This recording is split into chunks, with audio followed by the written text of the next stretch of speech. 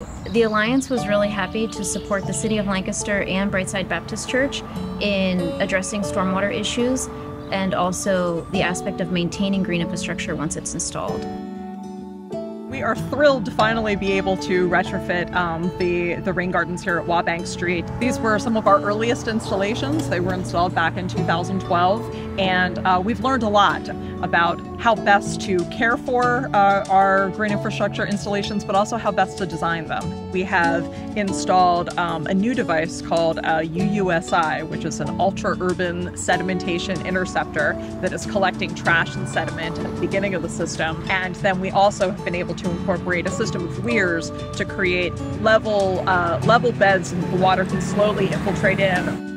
Maintenance is really critical for the long-term success of green infrastructure installations. It's really important from day one that we have a maintenance strategy so that we can be addressing any erosion that might be occurring, even simple things like accumulation of trash and sediment in the system, so that it doesn't become clogged over time and reduce in its functionality.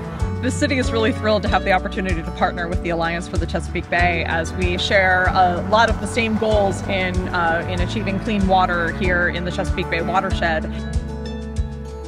We're here at Brightside Baptist Church, located in the southwest section of Lancaster City. Since we've installed the rain barrels, we have not used one drop of tap water to water plants outside or inside the building.